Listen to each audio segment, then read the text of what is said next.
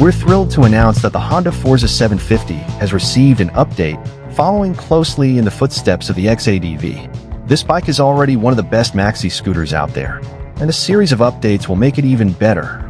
The 2025 Honda Forza 750 is here. It's a replacement for the initial generation that launched in 2021. The Honda Forza 750 is based on the X-ADV, but its design and specifications are tailored for the highway. For the second generation in 2025, Honda is taking things to the next level with big bike technology. Let's take a look.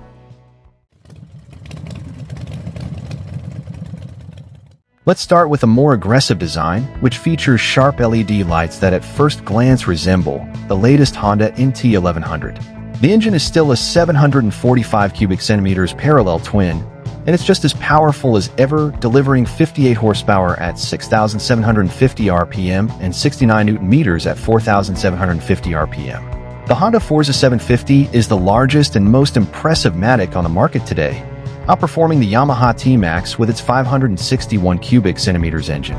The Forza 750's transmission is not a CVT, but boasts a dual-clutch DCT gearbox similar to the one seen in the Honda Africa Twin. So that's why it can also change gears automatically.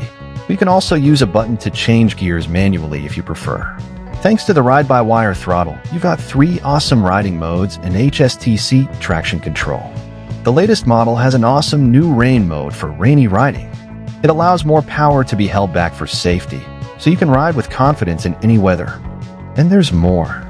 For those long tours, you'll love the cruise control and road sync navigation information on the screen.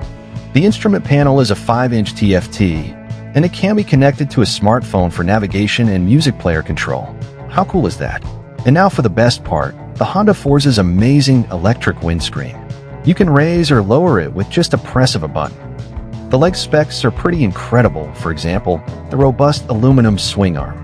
The front suspension uses a top-of-the-line upside-down show of 41 millimeters, while the rear is a horizontal monoshock.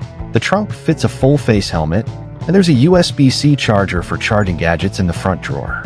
Another fantastic update is the use of Durabio material for the rugged body, which is more environmentally friendly than PP plastic.